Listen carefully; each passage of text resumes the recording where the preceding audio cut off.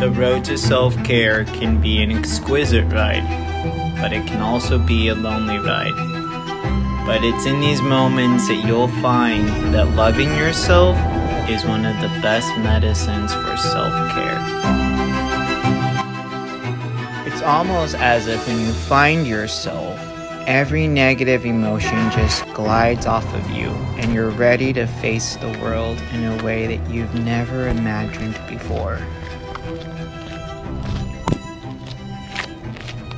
So believe in yourself and believe in the power of what finding yourself can bring to you in your life.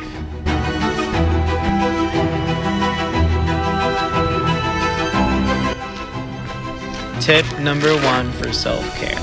The road will definitely get lonely, but it only gets lonely if you let it speak to you in ways that you don't understand.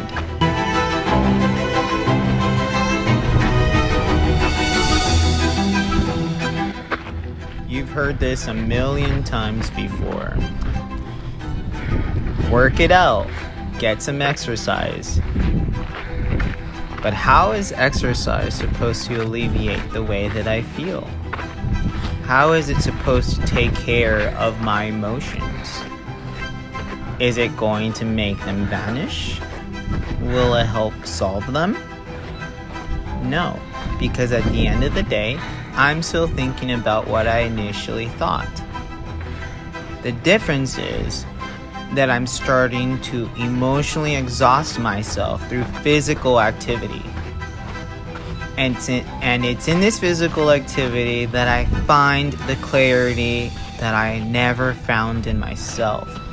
Because I'm starting to untie these small accomplishments of climbing this hill with climbing something emotionally that was keeping me from being able to climb to begin with.